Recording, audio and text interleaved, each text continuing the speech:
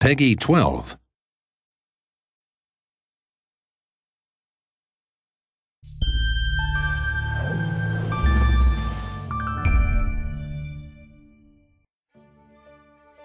Welcome to the Settler 7 Close-Up. Victory points are the theme of this installment. In this video, we'll dive deeper into the world of the Settler 7 and give you new details about the game. There are many new elements awaiting fans of the Settlers, like the new victory point system. But how do victory points work? I think it gives the player flexibility, different ways to win.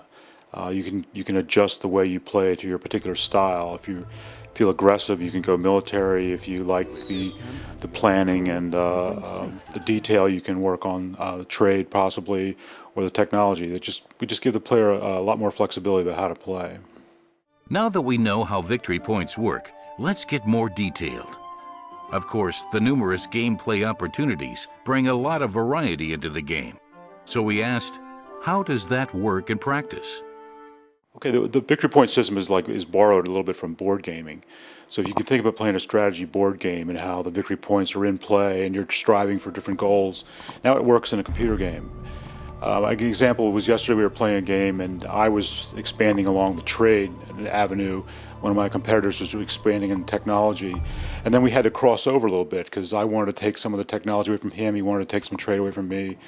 And in the meantime, we were both pursuing military options, trying to first to defend ourselves and then maybe to be aggressive about taking space away from someone else.